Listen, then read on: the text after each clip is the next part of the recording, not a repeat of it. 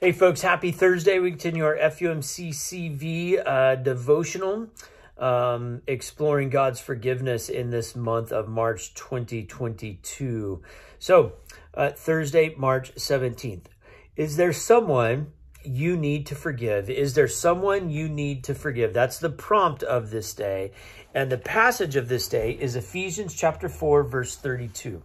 So I invite you to open your Bible over to Ephesians. It's very late in your New Testament. It's just about 4 or 5 pages.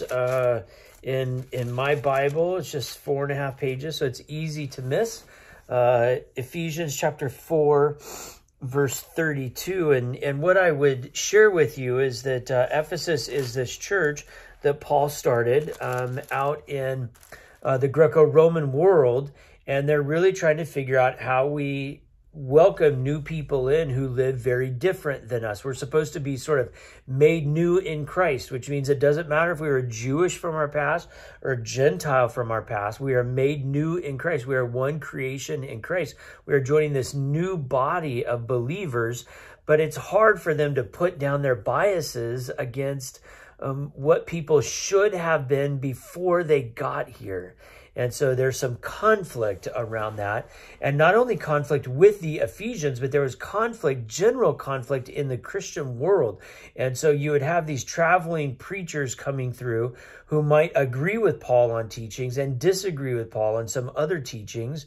And so that would create some conflict, sort of the people of the church wondering, like, who's the ultimate authority? Does Paul know best, or do these other people know best? So that's where we are. Ephesians chapter 4, verse 32. And be kind to one another, tender-hearted, forgiving one another, as God in Christ has forgiven you. Now this verse is taken out of a passage that is titled Rules for the New Life. And so what Paul is saying is that you leave that old life behind and you come and you become new in Christ. And part of being new in Christ is to be kind to one another, tender-hearted, forgiving one another as God in Christ has forgiven you. So the